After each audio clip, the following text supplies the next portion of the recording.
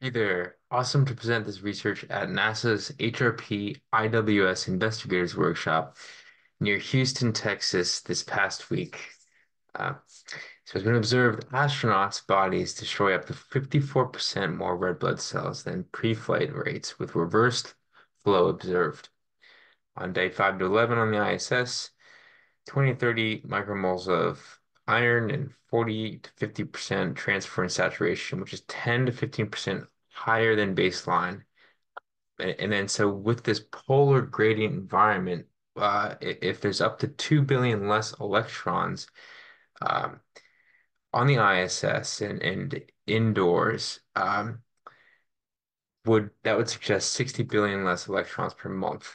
Um, Lack of negative air ions in this high positive air ion environment with 500 to 1500 ions per cubic centimeter. And so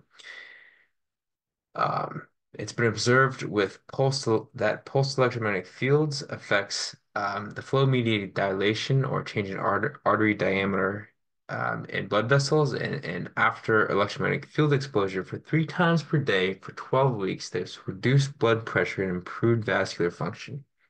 And so in this other study found in imaging the Rayleigh formation of red blood cells, the EM fields at 1 hertz increased RBC velocity by 4 microns per second and reduced viscosity. And so when cells lose charge, they cluster with high positive charge, leading to the Rayleigh effect, highlighted here on this diagram on the left.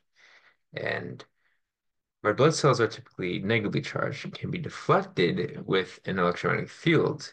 And so the faster they're traveling, the less deflection with positive charge ions deflected in the opposite direction.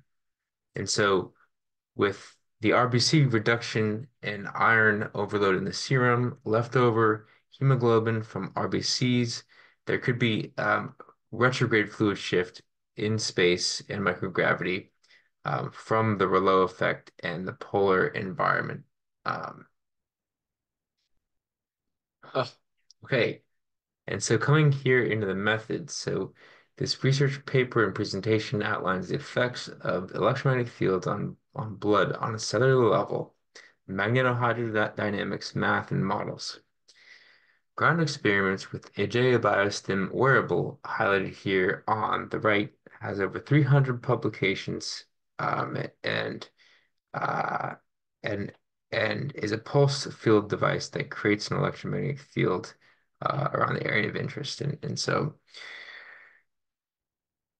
we're designing prototypes with a microfluidic PDMS, and we can test the effects of pulsing 10 to 40 hertz on relieving Rayleigh formation, mobilizing iron and blood clots, and stimulating blood flow. Blood samples can evaluate iron-containing proteins such as hemoglobin.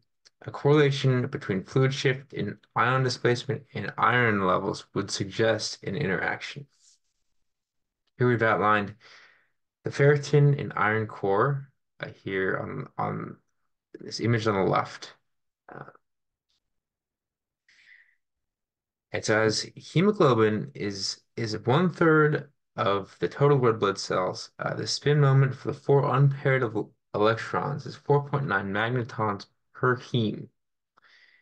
And depending on, how fast these cells are swimming and this charge gradient of the red blood cells, how much more electromagnetic susceptible could dead RBCs be?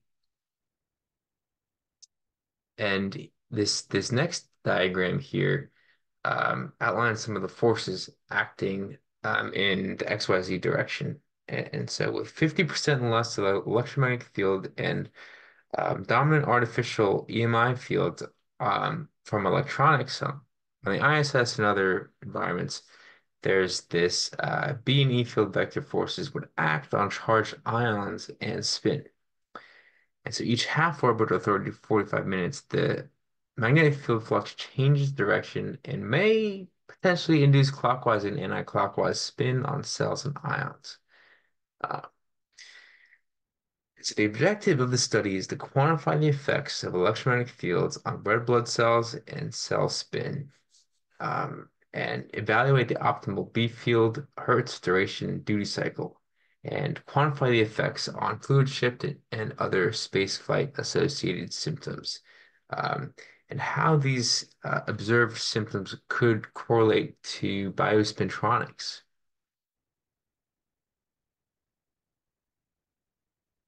So some future research, if free radicals from radiation have high charge states, this may also suggest high valence shell electromagnetic susceptibility.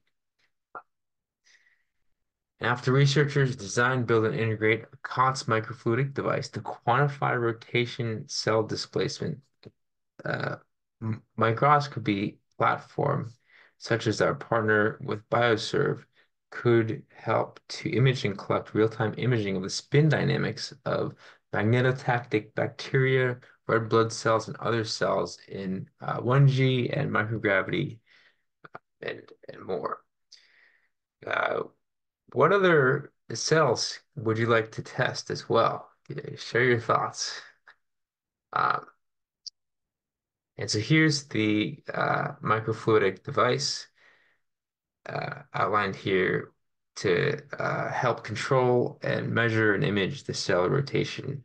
And there's all sorts of other devices, such as optical tweezers and other